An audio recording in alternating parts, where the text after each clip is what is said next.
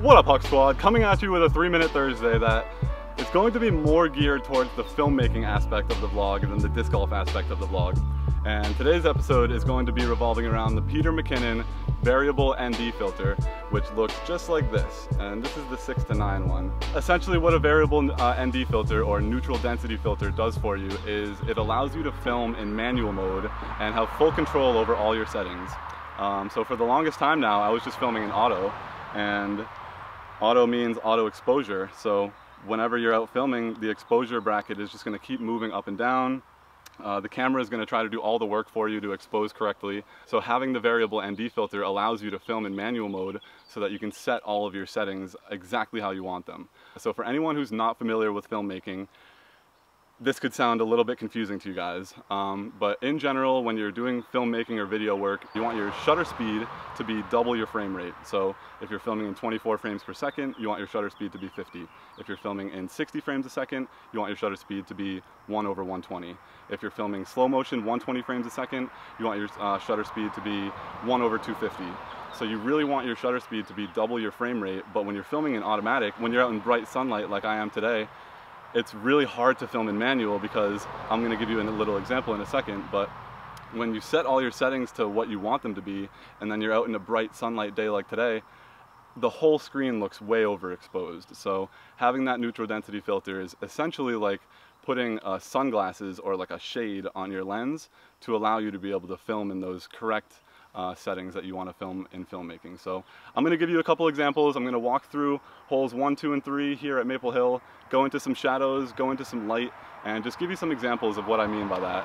And hopefully it opens your eyes to a little bit more of the filmmaking aspect that goes behind the scenes here. Let me give you some examples of what I mean. Alright, so here's the first example, and I am perfectly exposed at my settings being 1/50 for a shutter speed, f-stop of 5.6, ISO of 200, and my ND filter is on the 5-stop. So as you can see, everything looks good right now, everything looks nice and crisp, everything looks clear.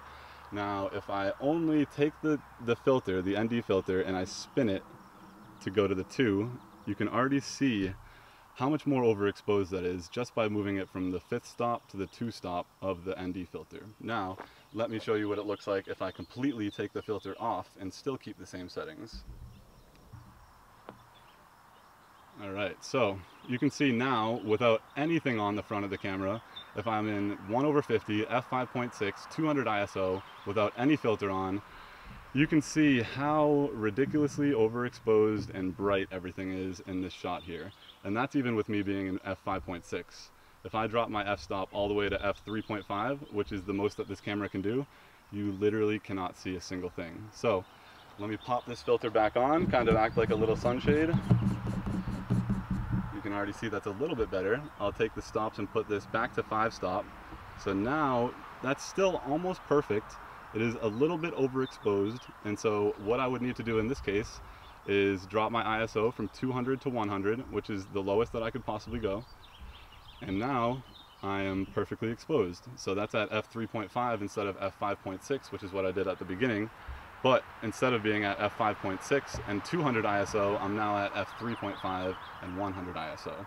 So like I said, if you're not into filmmaking or if you really don't understand anything about what I'm talking about right now, I'm very sorry, but it's giving good examples to anyone who is into filmmaking and wants to see kind of how an ND filter would affect you in bright sunlight out here.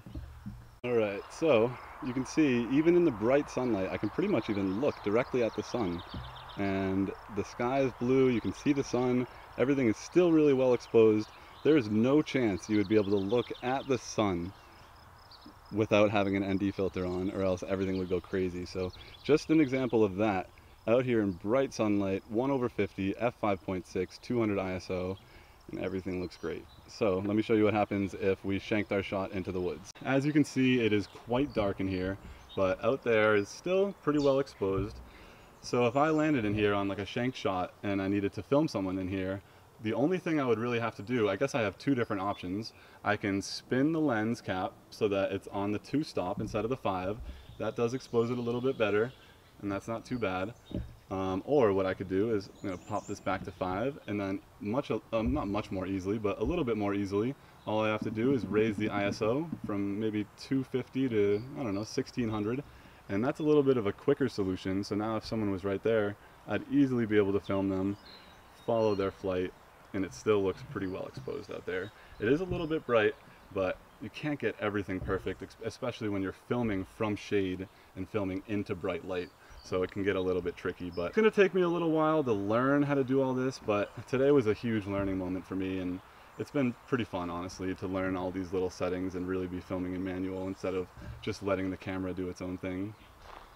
All right, so I just got out of the woods and I didn't change anything about the settings. So we're still at 1/50, f5.6, ISO of 1600.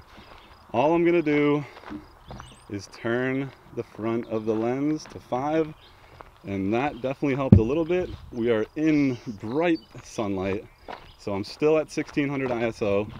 I'm gonna continue to drop this all the way to about 320, which is what I'm at right now, and we are perfectly exposed. So as you can see, using a variable ND filter to control exposure is definitely helpful, but it can be very tricky at first and honestly quite confusing. So I hope this video gave you a little bit of clarity on how it can help when you're filming out here in bright sunlight, and how it can change when you walk like from shade to light. Whether or not you want to change the filter or whether or not you want to bump your ISO, you have a couple different options. All right guys, that's going to wrap things up on my little description of the variable ND filter by PolarPro. I couldn't be more happy to start finally dialing in like my filmmaking and figuring out how to do all these manual exposures and really figuring all this stuff out. It's really going to make a big difference on the channel once I'm able to dial all this in and just do everything I just talked about naturally without even really thinking about it. So hope you enjoyed, hope you found some value in this, hope I didn't confuse you too much, but remember to eat your vegetables, and I'll see you in the next one. Peace.